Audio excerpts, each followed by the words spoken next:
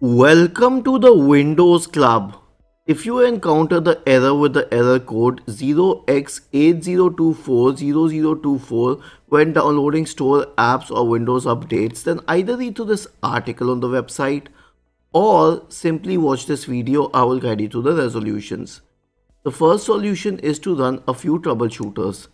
Right click on the start button and select settings from the window. Go to the system tab on the list on the left hand side. In the right pane, scroll down and click on Troubleshoot. Now select Other Troubleshooters.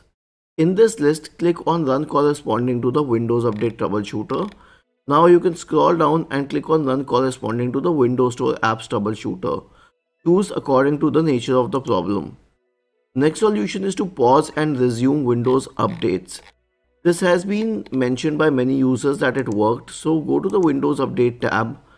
You can pause updates using the pause update feature, and you can also resume updates by clicking on this, but before that, after pausing, reboot your system. The next solution will be to change the date, time and region.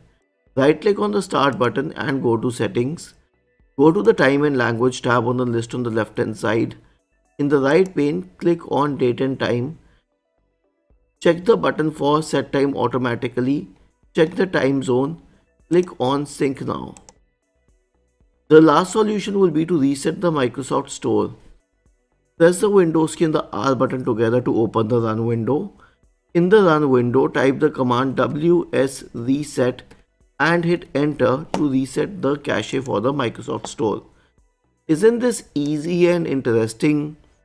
If you have any doubts, please go to the original article on the Windows Club.